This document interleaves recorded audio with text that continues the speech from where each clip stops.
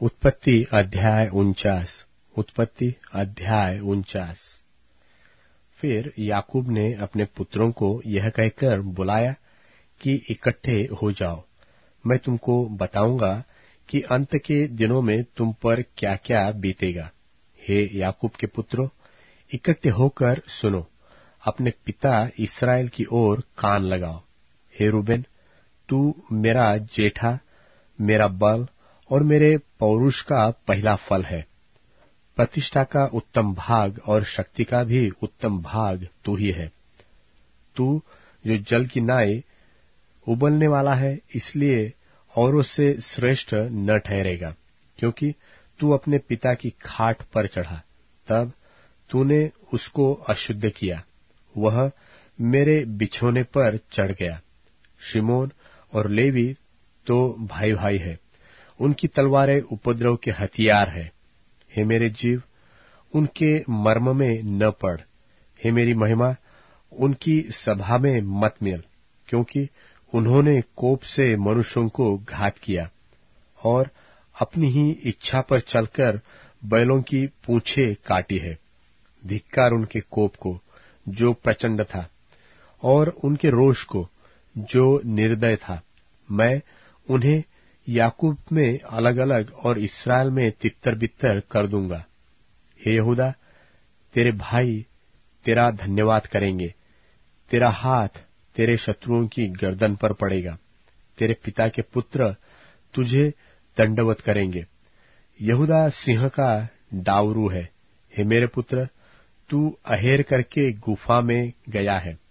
वह सिंह व सिंहनी की नाई दबकर बैठ गया, फिर कौन उसको छेड़ेगा?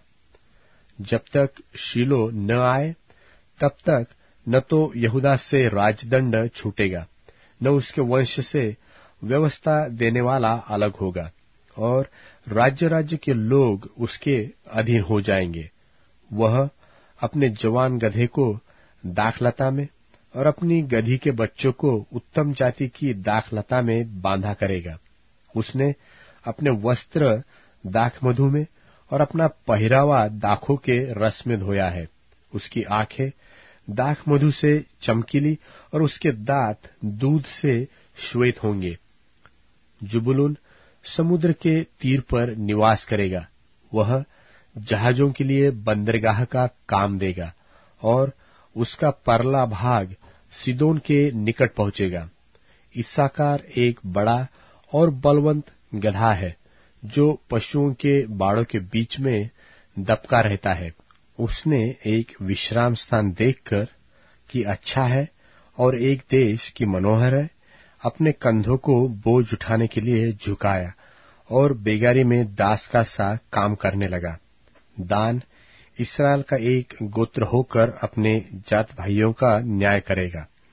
दान मार्ग में का एक सांप और रास्ते में का एक नाग होगा, जो घोड़े की नली को डसता है, जिससे उसका सवार पछाड़ खाकर गिर पड़ता है। हे यहोवा, मैं तुझी से उद्धार पाने की बाट जोहता आया हूँ। गाद पर एक दल चढ़ाई तो करेगा, पर वह उसी दल के पिछले भाग पर छापा मारेगा। आशेर से जो अन्न उत्पन्न होगा वह उत्तम होगा, और वह राजा के योग्य स्वादिष्ट भोजन दिया करेगा। नप्ताली एक छूटी हुई हरनी है, वह सुंदर बातें बोलता है। यूसुफ बलवंत लता की एक शाखा है, वह सोते के पास लगी हुई फलवंत लता की एक शाखा है। उसकी डालियां भीत पर से चढ़कर फैल जाती है।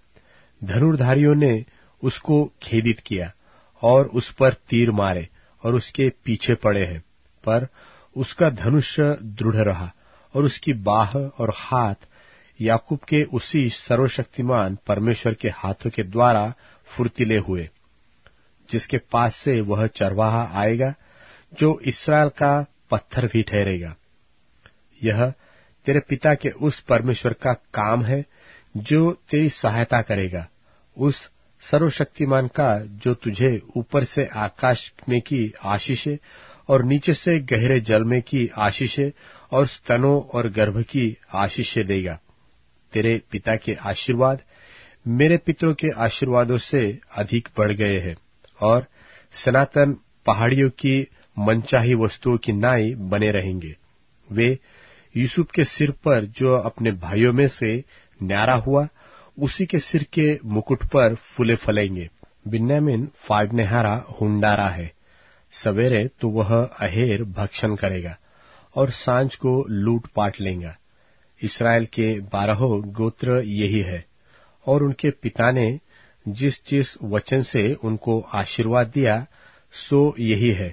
एक एक को उसके आशीर्वाद के अनुसार उसने आशीर्वाद दिया।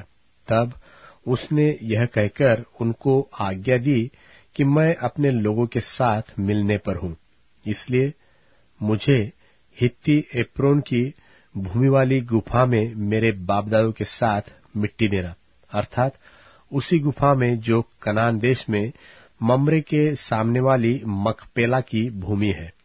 उस भूमि को तो इब्राहिम ने हित्ती एप्रोन के हाथ से इसी निमित्त मोल लिया था कि वह कब्रिस्तान के लिए उसकी निज भूमि हो।